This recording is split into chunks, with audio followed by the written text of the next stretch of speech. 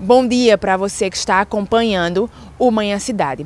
O livro tem como objetivo promover uma discussão sobre as dificuldades na tomada de decisão em diversos aspectos do dia a dia, além de auxiliar o leitor a destravar gatilhos, como explica o mentor comportamental e autor do livro, Gilberto Giba. Por que eu entrei na área de desenvolvimento humano? A partir da minha própria necessidade, da minha dificuldade de tomar decisões. Ela começou lá na minha juventude e perpetuou durante um bom tempo na minha vida. Foi aí que eu resolvi me tornar mentor comportamental, para resolver inicialmente essa minha dificuldade e também de outras pessoas que eu já tinha percebido que elas têm dificuldade em decidir. E dentro desse trabalho de mentoria, eu criei o método DDF, Dê o que der, faça, que é um método voltado a ajudar as pessoas a serem mais assertivas em suas decisões. E com isso, eu criei um livro, DDF, que é a minha filosofia de vida, para que essas pessoas possam, de fato, alcançar aquilo que elas desejam a partir das suas decisões que vão impactar a sua vida.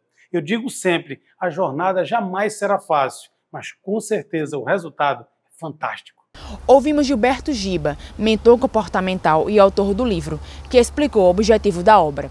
Lembrando que o livro já foi lançado e está disponível nas livrarias. Victória Oliveira, Manhã Cidade. Todo mundo ouve, todo mundo vê.